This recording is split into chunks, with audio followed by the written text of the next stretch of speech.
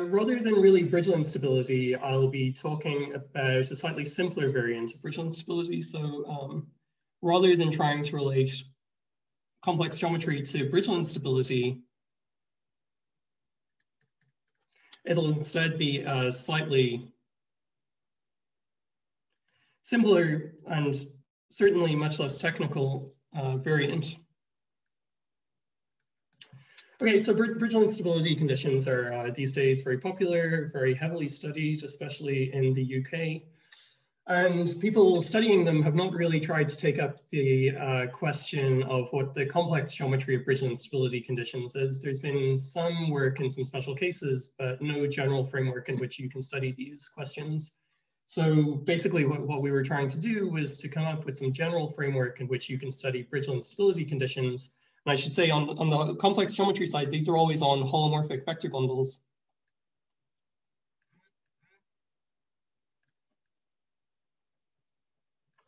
And so these are Bridgeland stability conditions on the derived category of coherent sheaves or some analog of that, but really I'll just be considering stability of vector bundles themselves. And this whole story is a general philosophy that goes back to the 1980s through the Hitchin-Kobayashi correspondence.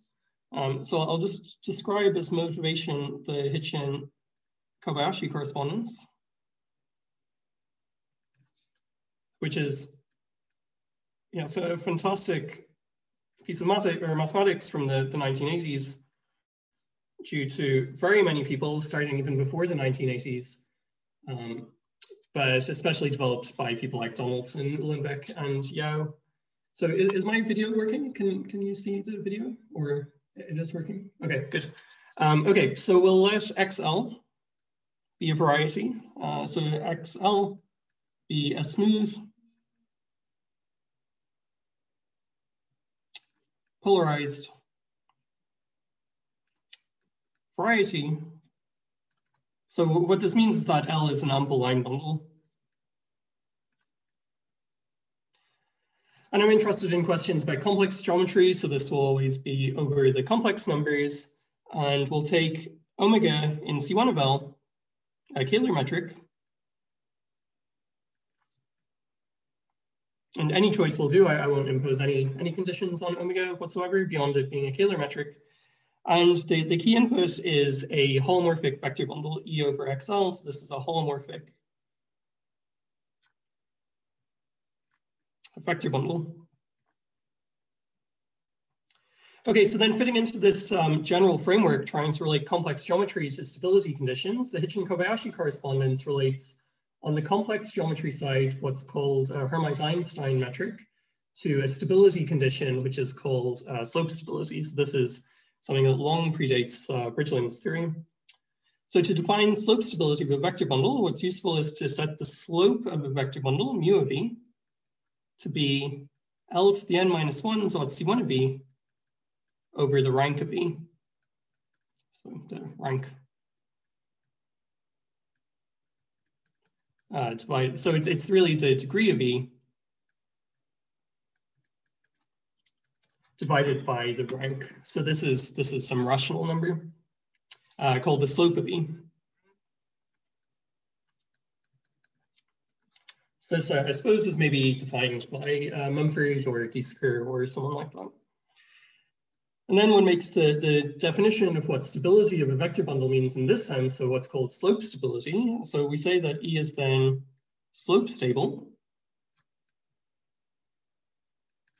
And it's a condition then on coherent subsheaves of E.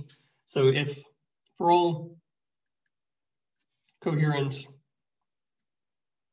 subsheaves,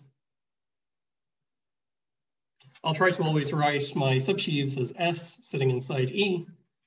We have mu of S is less than mu of E. Okay, and S cannot be E in this case, so it has to be a non-trivial subsheaf.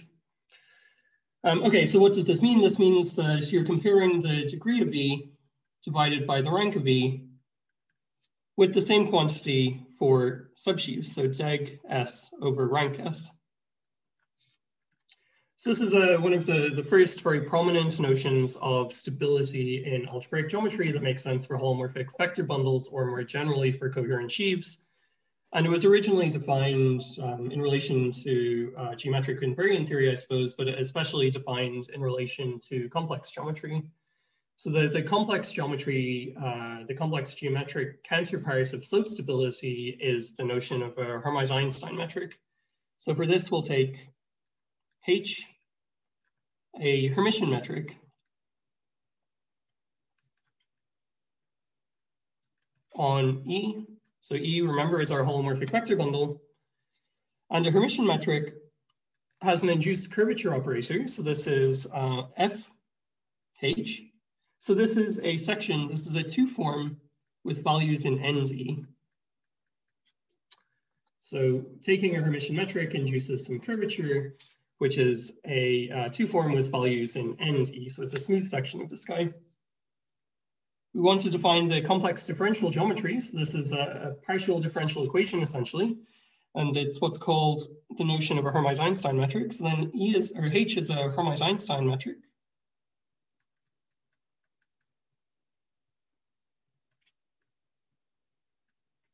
If the contraction of the curvature is actually constant.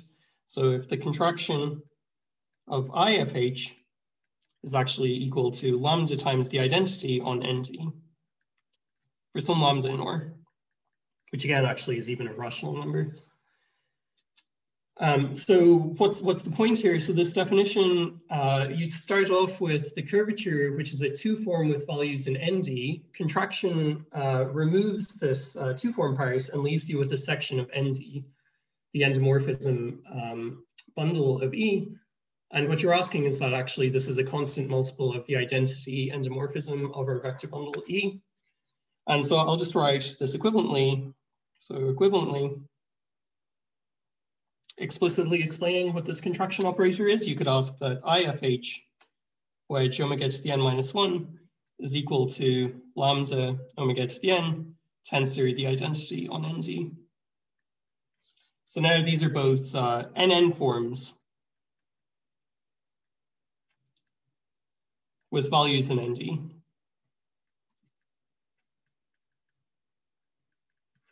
Okay, and this is really just the definition of what the contraction means. So what's the point? We have this stability notion in algebraic geometry. We've got this notion in complex differential geometry of a Hermite-Einstein metric. And the fantastic theorem due to originally Donaldson in the case of projective surfaces, and then Uhlenbeck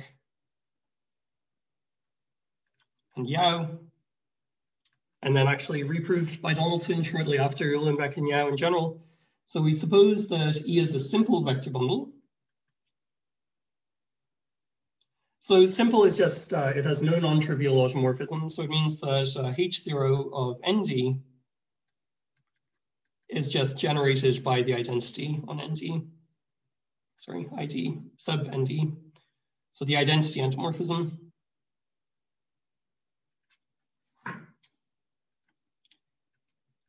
Then this fantastic piece of mathematics tells you that the existence of a Hermite-Einstein metric is actually equivalent to slope stability of the vector bundle. So then E is slope stable, this purely algebraic geometric condition, if and only if E admits a Hermite-Einstein metric. So HE standing for Hermite-Einstein metric. So this is really saying that you can solve this partial differential equation, this Hermite-Einstein condition, if and only if this slope stability condition holds. So the easier direction is that the existence of a Hermite-Einstein metric implies slope stability. And that is due to Lübke and someone else who I've forgotten. I think possibly Kobayashi. But yes, I should say, as was mentioned earlier, I'm really a variety kind of guy, so I'm slightly beginning to learn the theory of vector bundles, Bridgeland stability, and so on. Anyway, this was a fantastically important result that had many applications, especially to four-dimensional topology through Donaldson's work. But I'll just make some remarks that emphasize what the point of this sort of result actually is. So why is one interested in showing that some algebraic geometric condition is equivalent to some complex differential geometry condition? Well, first of all, the first reason you might be interested is that actually Hermite-Einstein metrics are unique. So a given holomorphic vector bundle has many, many Hermitian metrics, and Hermite-Einstein metrics actually give you a canonical choice. So this gives maybe a canonical differential geometry, differential geometric structure on E. So this says that you can put a canonical Hermitian metric on your vector bundle if and only if it's slope stable, this condition from algebraic geometry. Of course, from the point of view of algebraic geometry, this is very obvious in retrospect, but was something that took some time to develop. The real point is to construct moduli spaces. So one can form moduli, and this is maybe the only mention of moduli, the item in the title of the conference. But so one can form moduli of slope stable vector bundles over our fixed polarized variety XL. And in particular, you get two natural compactifications, one coming from the algebraic geometry, where you allow slope polystable coherent sheaves, and the other from the differential geometry, where you allow these so-called weak Hermite-Einstein connections. So get algebraic geometry, algebraic geometric, and differential geometric compactifications.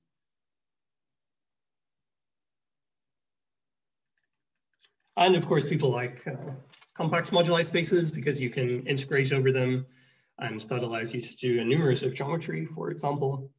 And I should say actually that it's still an open problem to get very firm results on the relationship between the algebraic geometric and differential geometric compactifications. This is still ongoing research, but a fairly complete result is due to Daniel Greb, Mate Thoma, Ben Sibley, and Richard Wentworth from a couple of years ago. And they don't exactly show that the two compactifications are isomorphic, but they at least get a finite map between them.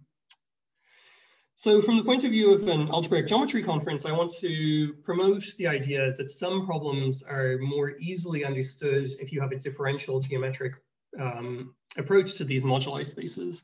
So some problems are, say, more suited to differential geometry. I'll mention some of these. For example, the topology of moduli spaces.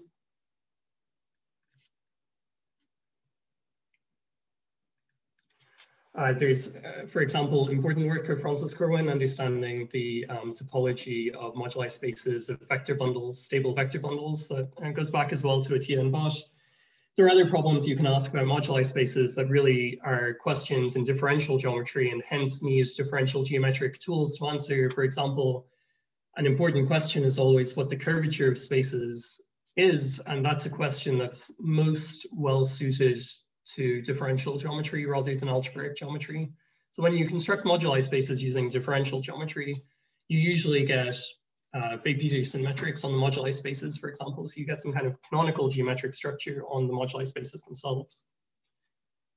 A final remark that will be more important in motivating what's to come rather than in motivating the importance of the Hitchin-Kobayashi correspondence is that if I take this vector bundle E over XL, this is slope stable if and only if E over XKL is slope stable. Where K should be positive. So this is saying that the notion of slope stability is invariant under scaling the line bundle, the polarization that you're considering, so this ample line bundle. Okay, and so before turning to the kind of Bridgeland stability, complex geometry stuff that's really the novelty of this talk, I want to rephrase slope stability in a way that's completely familiar to anyone working in Bridgeland stability, but is perhaps less so for those of us who mostly don't. So we'll consider the following setup. Z is a function from the Grothendieck group of X to C, where, okay, so K of X this is the Grothendieck group of coherent sheaves. What this means, this is coherent sheaves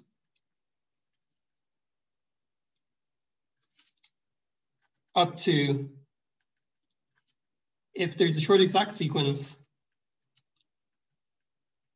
like this, then you identify E with S plus Q. This gives you a group structure. Okay, and the point, what does it mean for Z to be a function then from coherent sheaves, this Grothendieck group to the complex numbers? Really, it means that Z is additive in short exact sequences. So Z is additive in short exact sequences. Okay, and the function that we'll consider is very explicit. So Z of E is equal to I times the rank of E minus the degree of E. So again, explicitly, this is minus L to the n minus 1 dot C1 of L, or C1 of E, plus I times the rank of E. So this is a complex number, and again, n, maybe I actually didn't say it earlier, but n is the dimension of X always. Okay, and then the point is that you can rephrase mu of F is less than mu of E. This is the same thing as asking the argument of Z of F to be less than the argument of Z of E. So this is the argument of a complex number. So I'll draw this pictorially in such a way that it'll become obvious that the statement is true. Let's say this is Z of F. So what does this mean? This means that Z has positive degree and rank, I don't know, maybe about 2 in C. And maybe this is Z of E. So in slope stability, what you're comparing basically is the slope of these two lines. Whereas in this kind of perspective where you use this function Z, what you're comparing instead are the two angles, say phi F, and this bigger angle phi E. So the angle for F is smaller than that of the angle of E, and that's reflected by the slopes having this inequality relating them. Okay, and I'll always set phi of E is the argument of Z of E. And the point really is just that all of these numbers are in the upper half plane inside C, so I can compare these arguments. Okay, good. So now I'm going to turn to more modern developments. So this is a notion that is a fairly minor variant of what's appeared in the Bridgeland stability literature, but really seems not to have explicitly appeared in the Bridgeland stability literature to our knowledge, which we call Z stability. So Z is this function, well, a variant of these sorts of functions involved in defining our notion of stability. And I'll say again that this is now all joint work with John McCarthy and Lars Sektnan.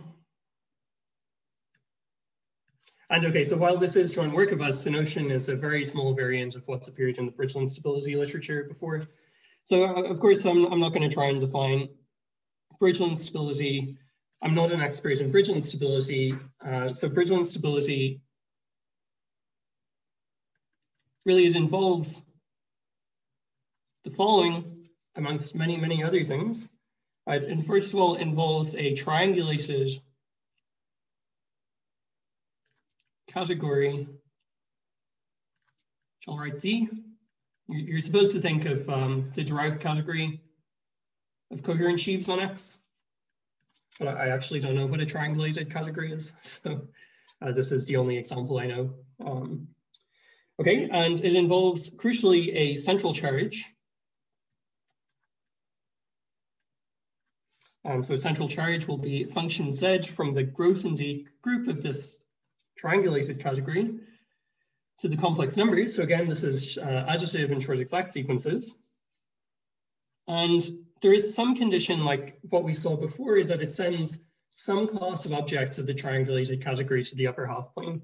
So it sends E inside D to H inside C, the upper half plane.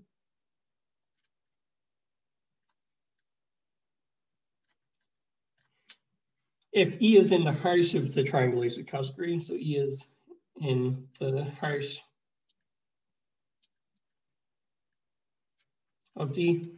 Okay, and again, I'll be completely honest and say I don't know what a triangulated category is, and in particular, I don't know what it means to have the heart of a triangulated category, but I think you're supposed to think of coherent sheaves as the heart of DB, the derived category of coherent sheaves, up to some torsion elements or something.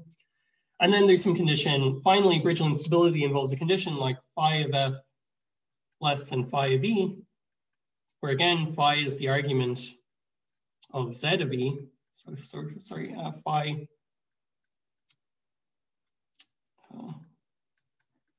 of E is the argument of Z of E.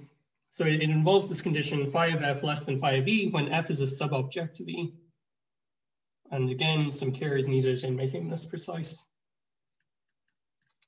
And okay, this is not supposed to be the definition. There are many, many other properties that Bridgeland requires, such as this slightly mysterious support property. And in particular, all of this stuff makes it very, very hard to construct Bridgeland stability conditions. So we'll be more motivated by the kind of scheme in which Bridgeland makes his definition rather than the actual definition itself, which will be completely irrelevant. We won't need any triangulated categories or hearts of anything like that.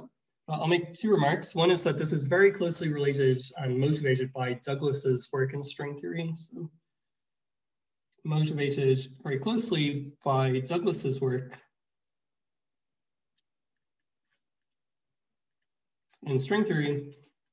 And okay, Douglas was really just working on the derived category of coherent sheaves rather than an arbitrary triangulated category. And yes, of course, Bridgeland's definition is a very mathematically precise version of what Douglas was trying to do, as is clear from Bridgeland's introduction to his famous paper on this topic.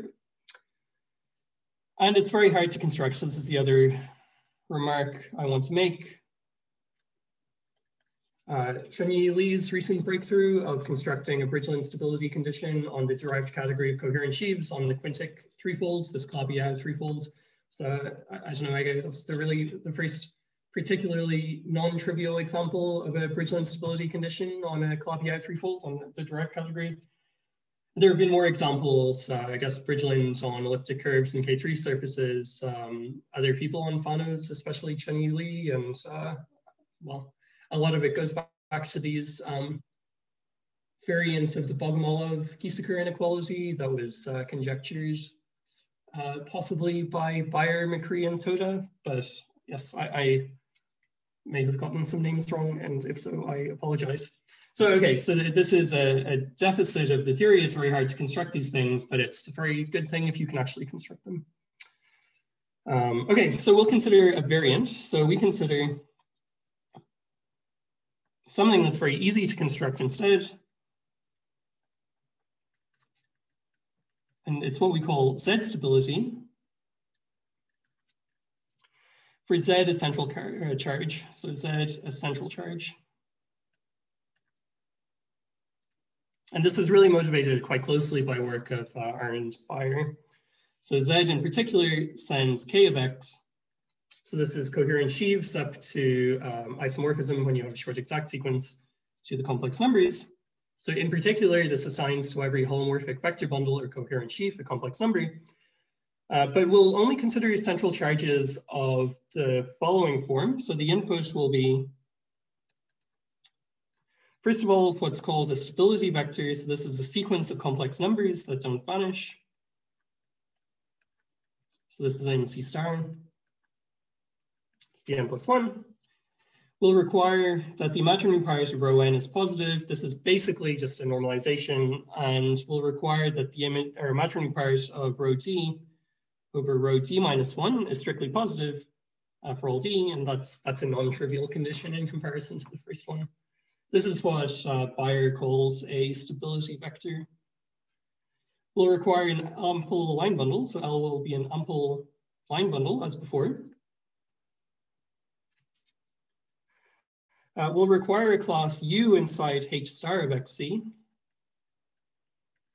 So what does this mean? This is some cohomology class where U is of the form 1 plus W, where W is in positive cohomology. And I'll give some examples of the sorts of things we have in mind when we have this operator U.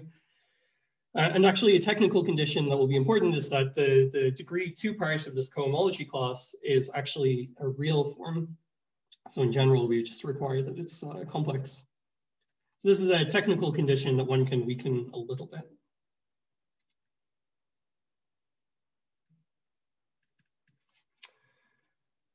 Okay, and then we can write Z omega K. So it depends on an integer, a positive integer K, in this input, say omega, which is rho U L. Okay, and this will be a complex number associated to E that takes the form the integral over X of the sum from D equals 0 to N, rho D, K to the D, L to the D, dot the total turn class of E, dot U. Okay, and I mean, it involves a lot of input, but the point is that this is a very general construction and it's completely easy to write down examples. So I'll just give some examples of the sorts of functions, sorts of central charge you should keep in mind is particularly interesting. But I'll just make clear from the start that this is essentially exactly what was considered by Bayer in one of his papers from the mid-2000s. The second remark I want to make is that these are extremely easy to construct. You're just writing down some combination of train characters. There's no hypotheses to satisfy whatsoever.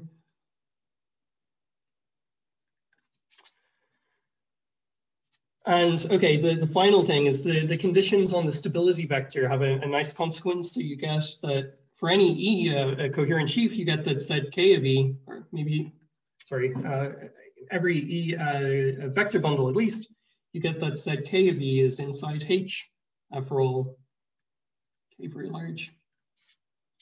Okay, and actually, sorry, this is true for coherent sheaves in general. So the point is, at least in the large K regime, then what you get is you always land in the upper half plane, which is the sort of thing that's actually very non-trivial to get satisfied for Bridgeland stability conditions themselves. Okay, and then just as in the Bridgeland theory, we'll set phi K of E. This is the argument of Z K omega, or omega K, sorry.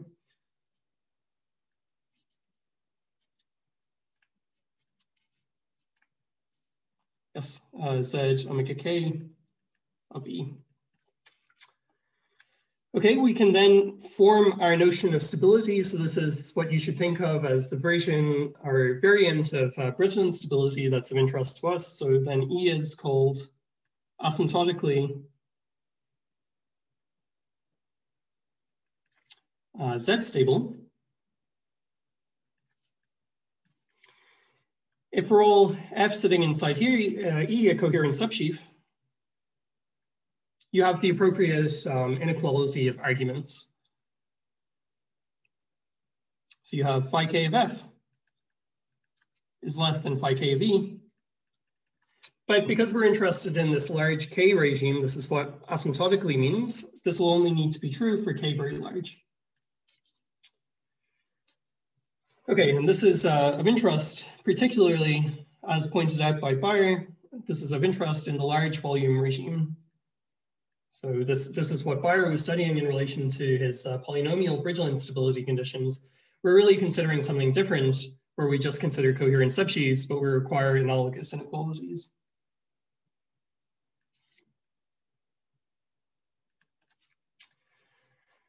Okay, so let me make one remark that the notion should be of interest away from this large volume regime where you just fix a K and ask that inequality holds for that fixed K. So this makes sense for smaller K in the sense that you just fix K rather than only considering the large volume limit, which is when K tends to infinity. Okay, and the initial point of this definition is that because you're considering this large volume regime that K is very big, what you're looking at initially is something that's very similar to slope stability of vector bundles. So this more classical theory related to Hermite-Einstein metrics. So that's encapsulated by the following proposition, which says what it says is that if E is asymptotically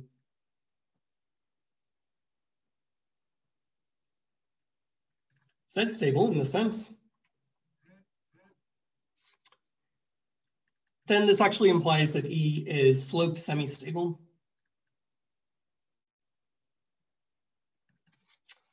Okay, and the proof is very easy. The proof is really just you expand Zk of E. I'll always fix this omega, which determines this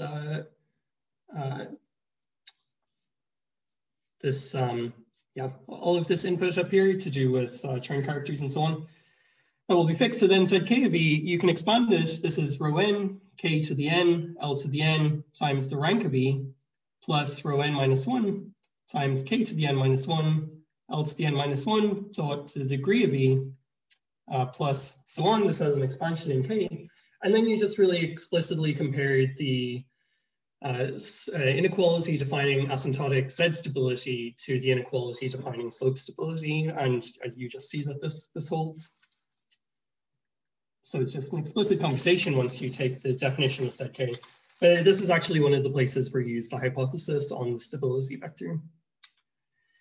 So to turn to slightly more analytic matters, it'll be important to recall that a slope semi-stable vector bundle has what's called a Jordan-Holder filtration. So a Jordan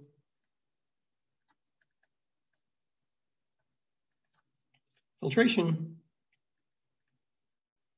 So what is a Jordan-Holder filtration? It's a filtration by subsheaves where they all have the same slope and the quotients are slope stable. So EJ mod EJ minus 1 is slope stable. So the quotient sheaf for all J and with the same slope as E.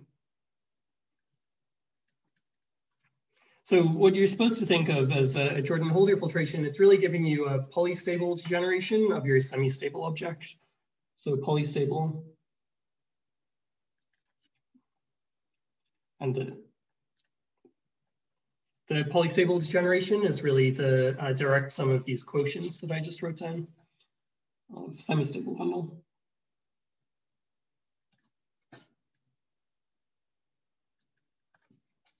Okay, and then the key definition that will allow us to work with the analysis later on is that we'll say that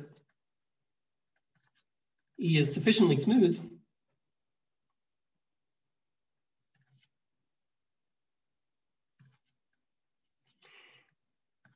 if the the EJ inside E, these are vector subbundles.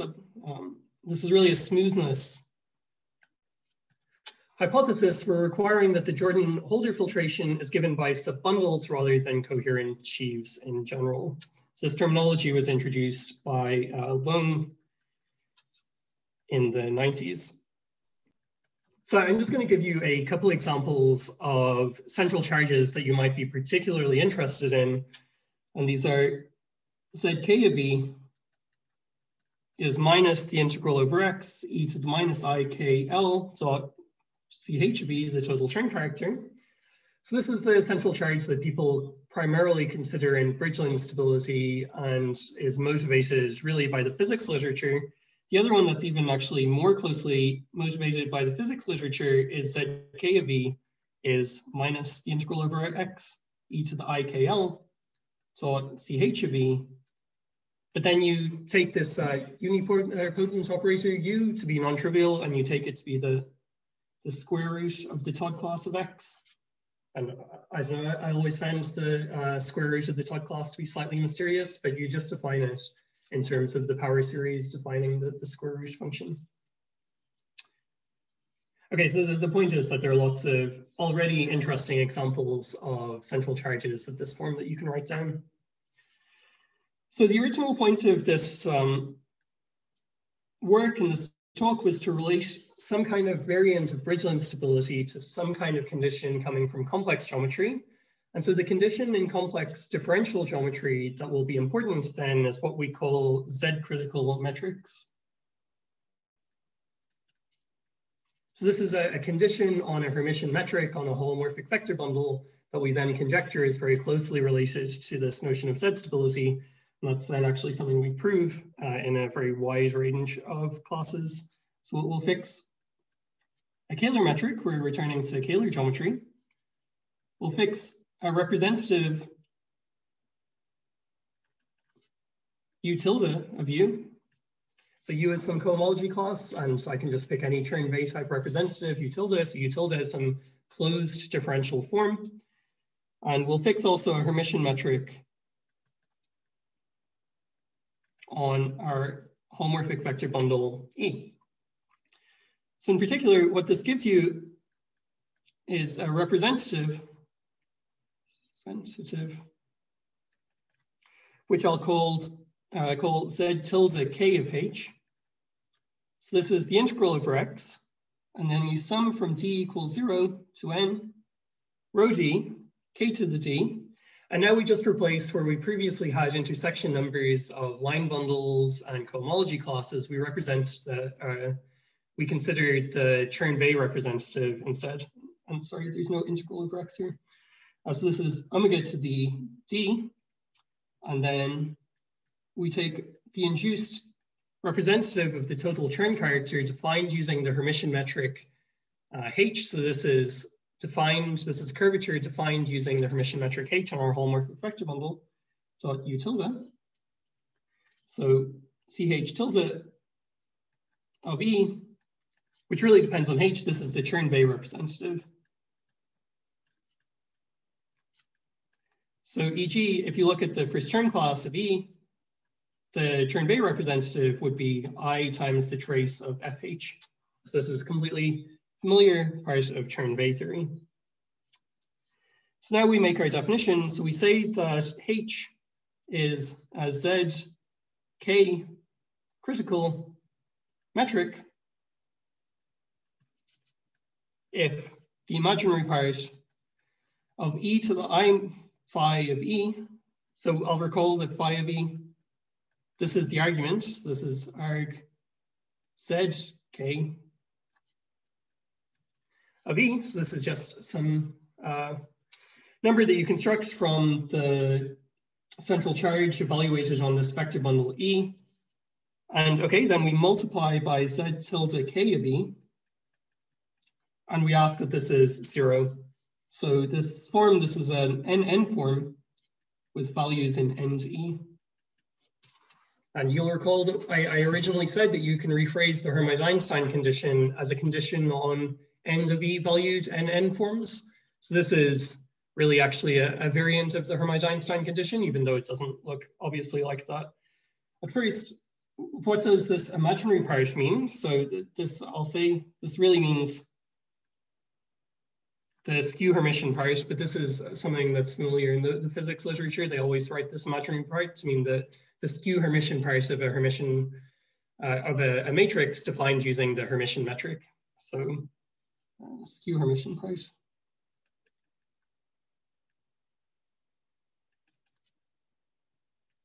Okay, so the point is that this is some quite complicated looking geometric partial differential equation on the space of Hermitian metrics on a complex vector bundle, holomorphic vector bundle, that one can associate to the same input that we had when we were defining our notion of Z stability. I'll give 2 examples. And these are really the only 2 examples that have been studied in the literature. So the first example is that you take Zk of E to be this minus the integral over X e to the I KL. So it's CH of E. Sorry, I think there should be a minus here. So this leads to an equation that has actually been very heavily studied. So this leads to what's called the deformed Hermitian-Yang-Mills equation. So this leads to the deformed Hermitian-Yang-Mills equation.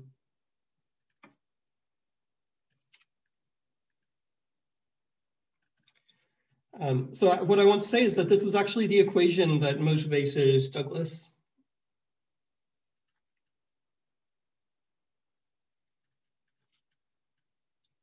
So this arose kind of simultaneously in the mirror symmetry and string theory literatures. And it predates Bridgeland stability, and in particular was even exactly the equation that motivated Douglas to define what he calls pi stability, which then in turn motivated Bridgeland to define Bridgeland stability. Then the other thing I just want to point out is that this other central charge that appears in physics, this leads to some other equation that has also appeared in the physics literature.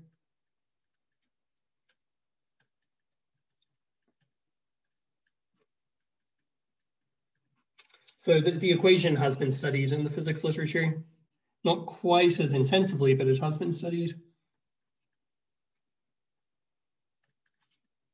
So in string theory.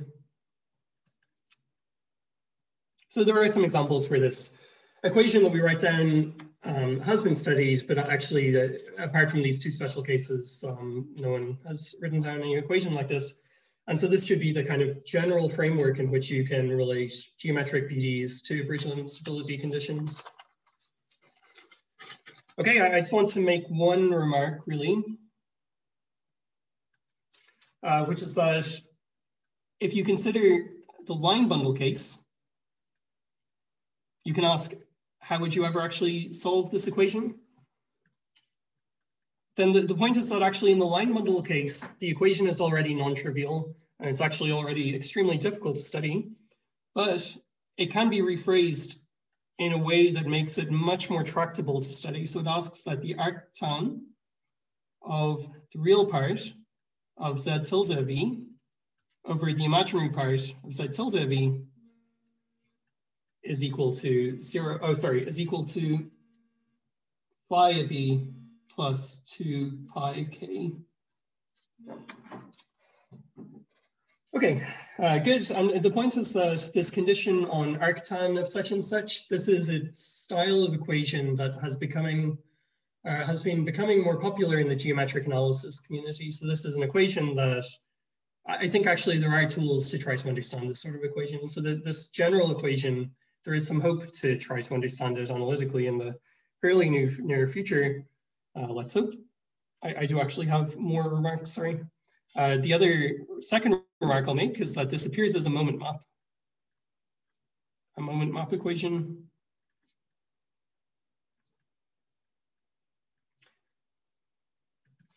So this is actually, I should say, due to Tristan Collins and Xin-Tun Yao for the deformed Hermitian-Yang-Mills case. But moment maps, this is a condition in symplectic geometry that really, once you have a moment map, that's what tells you you should be asking, is existence of solutions equivalent to stability? I mean, this is the general framework in which one should be asking these questions. The second thing I'd like to say is that third thing is that the deformed Hermitian-Yang-Mills equation, which arises as a special case of our equation, this has been very heavily studied in recent years. Just for line bundles, though, there's really nothing known away from line bundles until our work.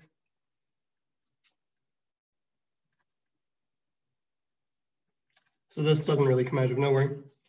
And okay, so the main theorem, which is due to myself, John, and Lars.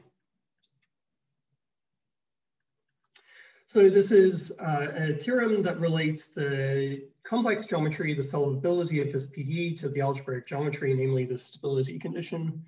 So our hypothesis is that E is simple and sufficiently smooth. So you'll recall that sufficient smoothness means that the polystable degeneration of our sloped semi-stable vector bundle is itself a vector bundle rather than a coherent sheaf in general. So it's a smoothness hypothesis. Then we get a complete solution to the main goal that we were trying to get at, which was to relate stability to the complex geometry. So E admits ZK critical metrics for all K very large,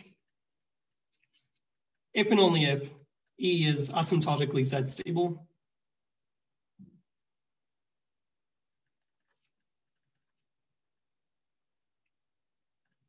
Okay, so again, you should remember the Hitchin-Kobayashi correspondence tells you that slope stability of a vector bundle is equivalent to the existence of a Hermite-Einstein metric. So you should think of this as something that establishes a Hitchin-Kobayashi correspondence for Bridgeland stability instead. What's interesting, or maybe a deficit, or at least should require investigation and further research, is the fact that asymptotic Z stability is not actually Bridgeland stability. I mean, it's something that seems quite closely related to Bridgeland stability and requires essentially the same input, but it's really a different stability notion that only has superficial similarities. So I'll make again some more remarks. So this regime, the first thing I'd like to say is that the large volume regime of K very large, this is the only one that's actually relevant to the physics. I mean, this whole story is relevant or motivated by string theory in some sense, and the large volume regime is the only one in which the equations are supposed to be physically relevant. So this is the only.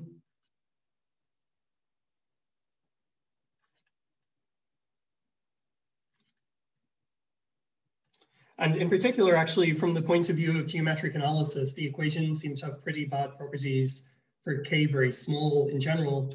So one needs some kind of condition on K, or rather this phase phi of E, you might need to require that lies in some angle range in general if you want to actually try to study this equation away from the large volume regime. The second thing, to return to what's the point of all of this relating stability conditions to geometric analysis, complex geometry? Well, one thing from our perspective is that this suggests a differential geometric approach to Bridgeland stable objects, so moduli of Bridgeland stable objects. So okay, Bridgeland stability has been especially useful in studying moduli spaces and the birational geometry of moduli spaces, but you can ask other questions about moduli spaces, like what's their topology or what's their differential geometry, and this sort of approach should be more well suited to that style of question. Okay, and the final thing I want to say is that the equation is already difficult, but much more tractable for line bundles. So the equation is non-trivial. It's non-trivial, but definitely very interesting for line bundles. So this seems to be, especially away from the large volume regime, the tractable case that one should study next, especially from the point of view of complex geometry. So in the last 10 minutes, I'm certainly not going to prove this result. I mean, it's really a theorem in geometric analysis rather than algebraic geometry, but I will say some words about the proof. So what sort of scheme do you use to prove a result like this?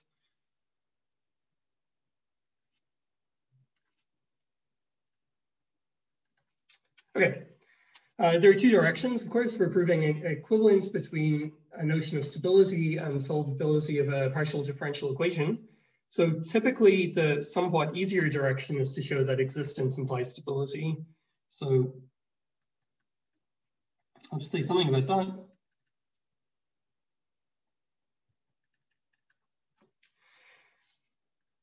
So really this uses the sort of general principles of complex geometry of holomorphic vector bundles. So this uses general principle of complex geometry, which is that curvature decreases in subbundles. So curvature decreases in subbundles. This was the key idea in proving that the existence of a Hermite-Einstein metric implies slope stability.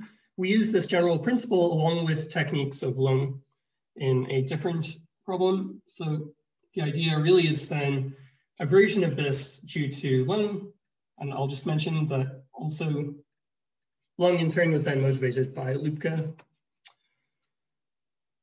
Okay, the other direction is the more challenging and interesting one. So this is stability implies existence.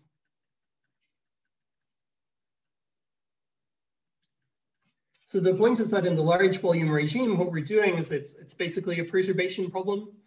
So let me just assume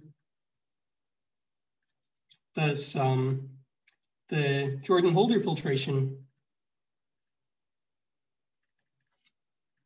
is 0 to S to E. So it just has one step. So in particular, the polystable generation of E, which is E mod S plus S, I'll just write the graded object of E. This is isomorphic to E mod S plus S. So this is the simplest case. Otherwise, you have a much more lengthy filtration, but the two-step or one-step filtration cases already where there's some challenges.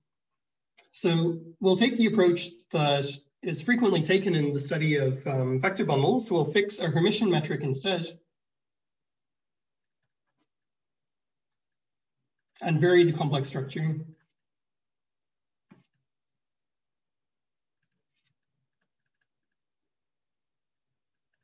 So instead of looking for a solution to a PDE on the space of Hermitian metrics on a fixed holomorphic vector bundle, we'll fix a Hermitian metric and ask for a solution on the space of complex structures. Okay, then we'll consider this family del bar T of del bar operators, essentially degenerating you from E to the graded object GR of E. So del bar E T is on E, but then del bar 0 should be on the graded object of E. So you get this degeneration of complex structure from E to its polystable degeneration, the graded object of E. Then what we'll consider is the imaginary part. We'll consider epsilon to be K inverse just to ease notation somewhat. Then we'll consider the imaginary part of E to the minus I phi epsilon of E times Z tilde of del bar T. So the point is that we actually have two parameters here. We've got epsilon, which is the, well, it's the inverse of K. So when epsilon is very small, then we're in this large volume regime. And then we have T, which is degenerating us from E to the graded object, the polystable degeneration. So I can expand this in these two parameters, epsilon and T.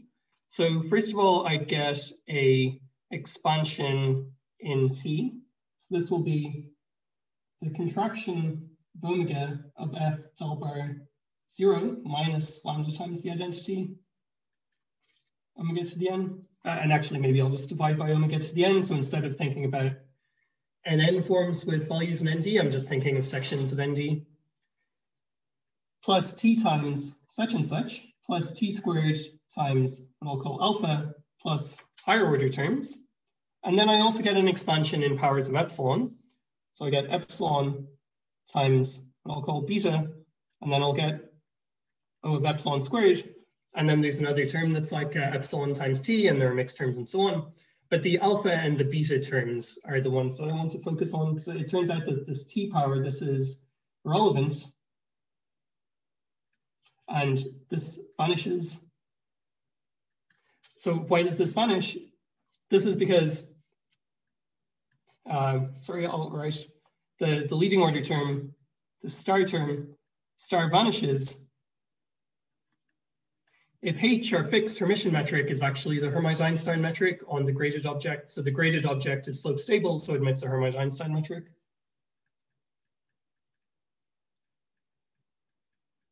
Because the leading order term when T and epsilon is 0 is actually just the leading order term in the expansion is the Hermite-Einstein equation on the graded object of E. Okay, so what do we do? Well, then it turns out just from general complex differential geometry that you show that alpha is strictly positive. It's sort of like a general principle which seems to come from the fact that the Hermite-Einstein condition itself is a moment map condition. And what you work out is that miraculously, this term beta, again, actually in the simplest case,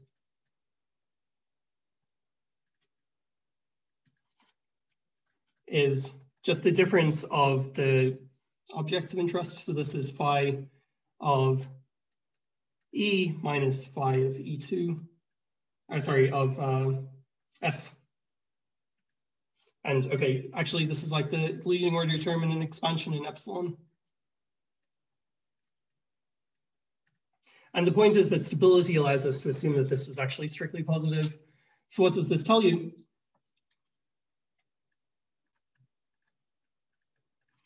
At least if you rescale the speed t, what you get is that there exists a lambda t such that the terms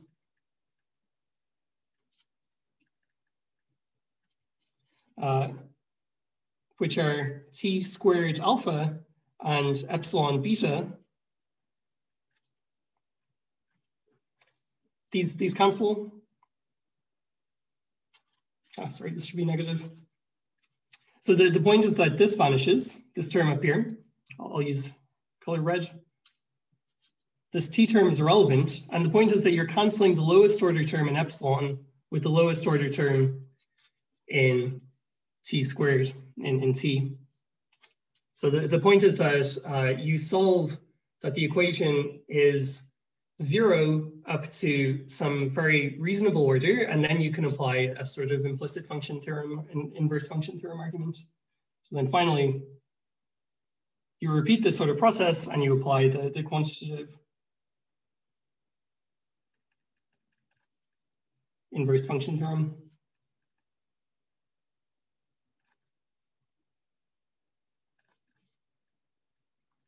Okay, and that's the end.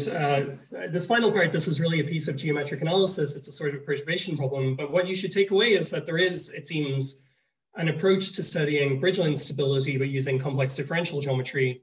And it seems to us there should be many things one can ask about this notion of stability, which really is a variant of Bridgeland stability rather than being exactly the same. But especially there are lots of interesting questions that one can ask about this PDE that we write down. So yes, thanks for listening. That's everything. Thank you, Rui. I thank the speaker. Okay, questions, please.